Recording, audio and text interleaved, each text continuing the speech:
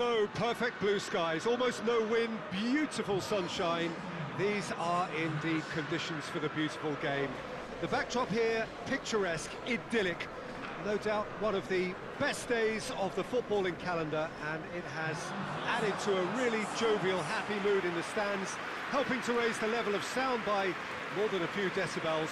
Shirt sleeve order, very much the dress code.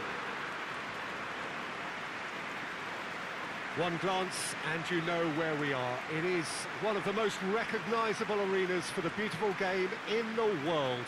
And boy, does it add to the occasion. It appears to be a 4-4-2 formation, Jim. Well, the obvious standout in today's football in this system is that it provides you with extra presence in attack. With many shaky defences about, getting the right partnership in that department can pay rich dividends, as long as there's a good early supply. So playing two strikers can be a real help to this team. I mean, 4-4-2 these days, Peter, gets a lot of criticism, but it's unfair. Any system can work if you've got the right players. And that gets things running.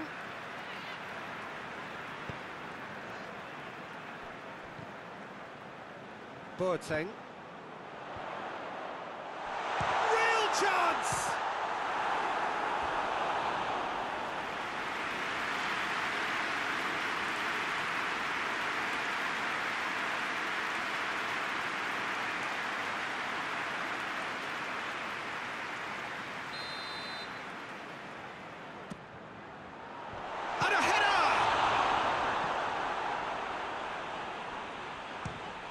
Fires from distance. And he's there to make a great save.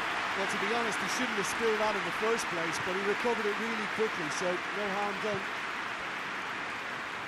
Hughes, and it's played forward. Carries far too far and out of play.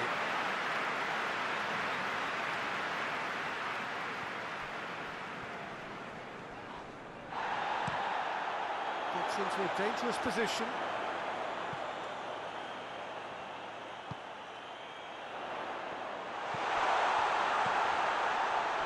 Shoots! Last-ditch defending, but that'll do. Goes for it!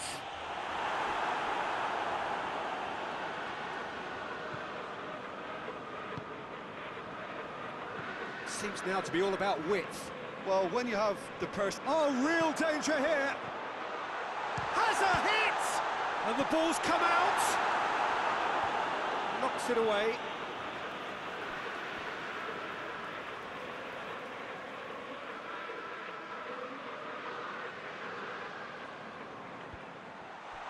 Goes for goal!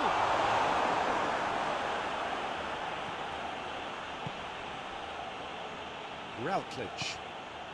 Forward it goes. Just brushed off the ball there.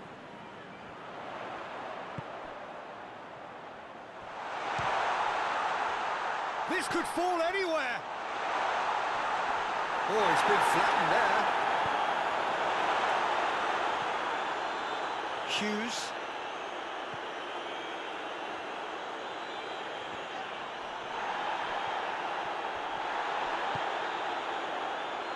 Reisiger. Boateng.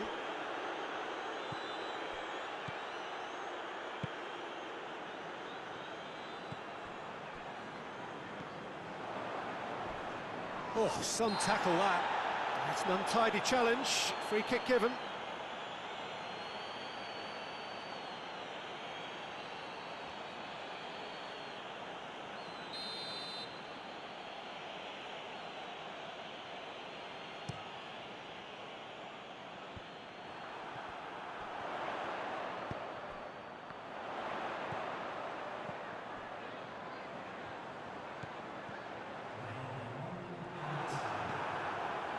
Hughes.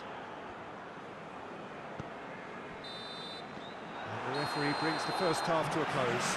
Well, both sides have drawn blanks. They have toiled at times, but it's not been a bad game by any means. How would you review the first half? Yeah, it's a half that's had a limp finish after a decent start, so the manager has to re-energise and re-enthuse his players to come back out pumped. So they head in no further forward. The score here, still 0-0. We're promptly into the second 45 minutes. Middlesbrough playing well with lots of opportunities and plenty positives to take from the first half. Despite this scoreline, converting chances would make a world of difference for them.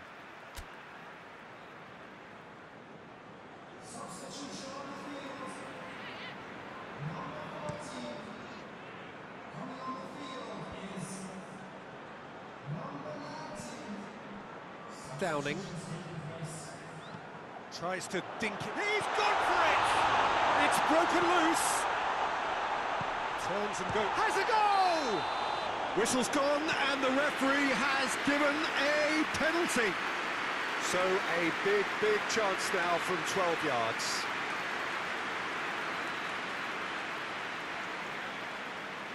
To open the scoring.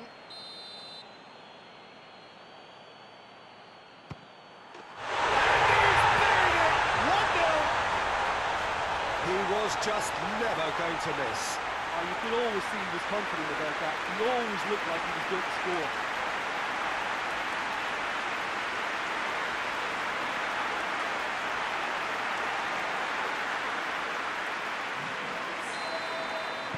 Middlesbrough break the deadlock.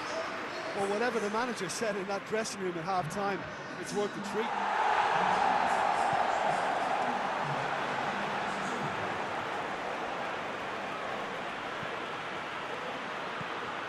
But this is exactly the approach they have to take now, Peter. Well, this isn't the time to talk about risks now, Jim, is it? They just have to hurl everything at it and hope for a break.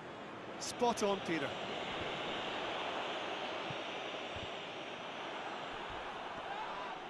Whistle's gone, that's a foul. And the referee has shown him a yellow card.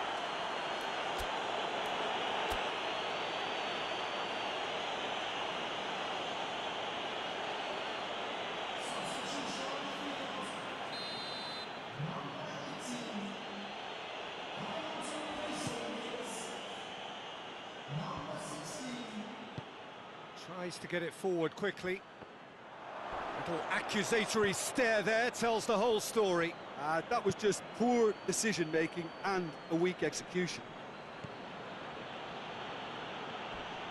A heavy challenge. Well, that's a foul. Free kick's been given. He came in hard, very hard. Crystal Palace are actually displaying tremendous fighting spirit. There's a real belief that they can still have a say.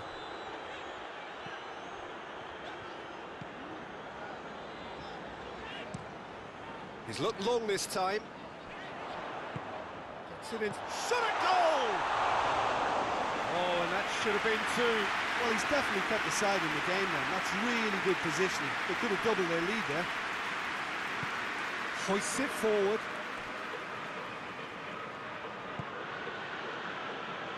Attempts to play it through. And he's there to cut it out. Look, with time running out, they have to get the ball in the penalty box, and if it means a long punt, then so be it. They've got to give themselves a chance.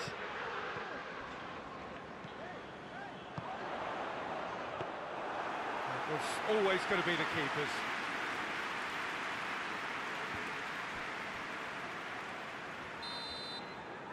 Referee looks at his watch and blows his whistle. What a game. End to end, it flew by, and in the end, it all came down to just the odd goal. Your reflections then, Jim? What I most admire about